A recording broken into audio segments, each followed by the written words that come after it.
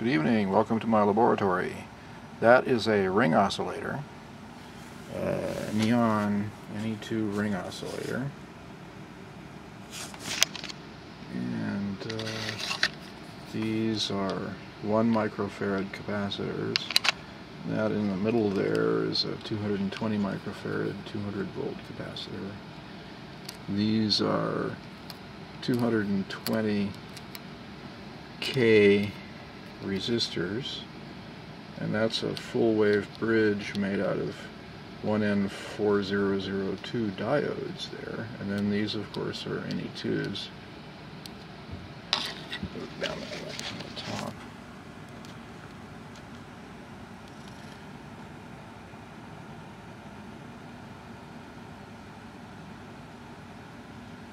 Standard ring oscillator, and it's powered by the AC, high voltage AC output from this Joule thief here, and that is the input voltage and current value right now.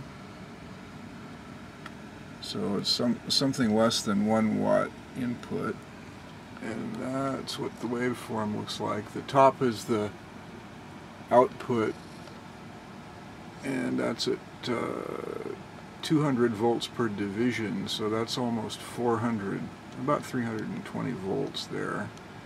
And then the bottom is the input current, monitored across this little current viewing resistor down there. That one. 0.22 ohm current viewing resistor, and the voltage drop across that is this bottom trace right there,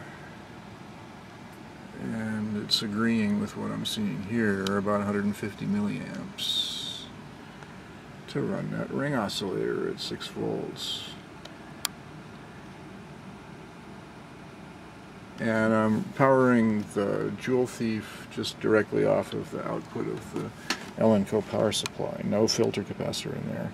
And if I turn up the voltage, you can see that the oscillation voltage of the ring oscillator goes up too, and at the maximum output voltage I get that.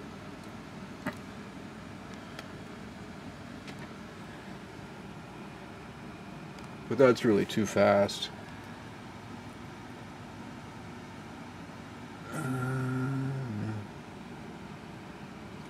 See that negative current excursion there?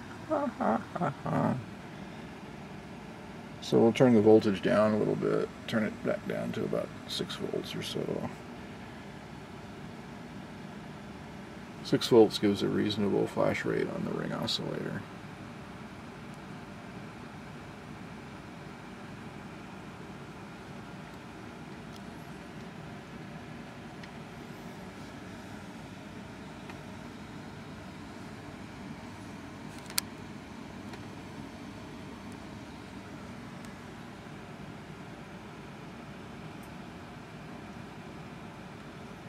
I still haven't been able to get a complex fluorescent to light though,